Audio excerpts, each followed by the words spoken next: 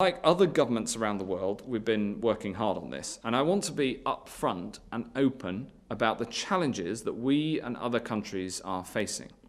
Over the past few weeks, we have rigorously tested our prototype app in the Isle of Wight and in field trials, and I want to thank everyone who's been involved and all the islanders of the Isle of Wight, the council who've been brilliant, the local NHS, and Bob Seeley, the MP, who has played a real leadership role. Thank you.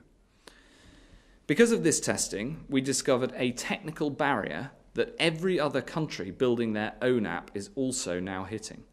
We found that our app works well on Android devices, but Apple's software prevents iPhones being used effectively for contact tracing unless you're using Apple's own technology. After we started our work on our app, Google and Apple then started working on their own product. And as soon as they did this, we began working on both.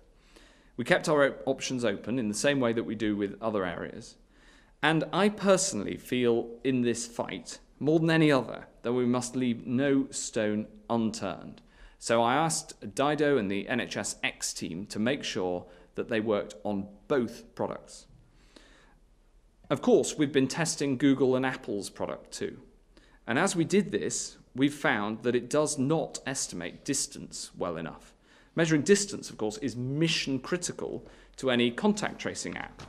So as it stands, our app won't work because Apple won't change their system, but it can measure distance, and their app can't measure distance well enough to a standard that we are satisfied with.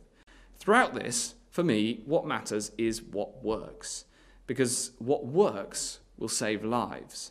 And I will work with anyone, public or private sector, here or overseas, to gain any inch of ground against this disease.